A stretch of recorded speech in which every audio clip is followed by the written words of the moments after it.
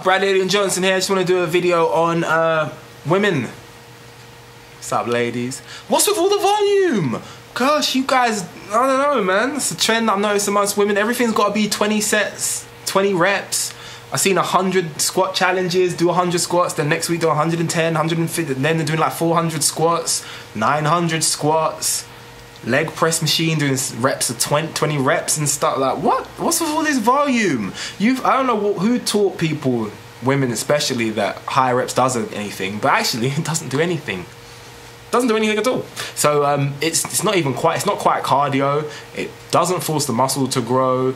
It's just foolishness. Don't do that. So instead of doing that, do really, really, really low sets, like 5 to 10. There you go. Get real heavy. That will encourage your body to grow. It will stimulate hypertrophy, give you a better workout, something you need to recover from, increase metabolic activity throughout the off time, sufficient to stimulate fat loss. Yeah.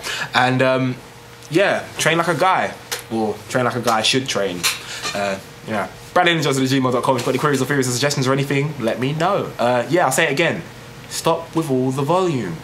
I know you're afraid of getting big and bulky, but I've done another video on that and it's there, so forget that. Bradley@gmail.com. Like video, like my Facebook, follow me on Twitter, Instagram, cool, subscribe.